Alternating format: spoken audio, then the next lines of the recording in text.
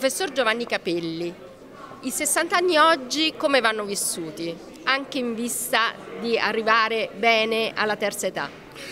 Noi naturalmente sappiamo che la durata della vita si è allungata moltissimo, moltissimo nel nostro paese, abbiamo sempre più persone e una percentuale sempre più alta, quasi il 30% degli italiani sono oltre i 60 anni, questo significa che deve essere un'età della vita vissuta pienamente e in realtà l'attenzione al buono spirito, anche finché si continua a lavorare ma anche dopo, l'attenzione all'esercizio fisico che non deve essere necessariamente quell'esercizio esagerato che viene proposto in determinate situazioni ipercompetitivo, deve essere un atteggiamento quotidiano al volersi muovere, al camminare, al fare degli esercizi strutturati per preservare la propria riserva di salute che è fondamentale. Noi ci possiamo permettere oggi nel nostro paese di avere degli ultra sessantenni che via via diventeranno ultra settantenni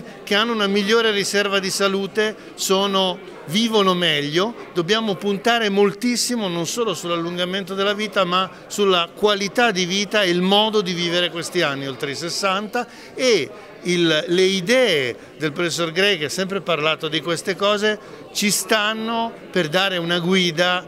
ci aiutano a seguire una guida proprio per vivere meglio e col miglior atteggiamento possibile questa età che una volta si chiamava d'argento ma oggi alla fine non è d'argento solo per i capelli, può essere davvero un'età d'oro nella quale si apprezzano una serie di cose della vita che magari negli anni precedenti per correre nella vita quotidiana sul lavoro si sono un po' messe da parte, non bisogna perdere questa occasione.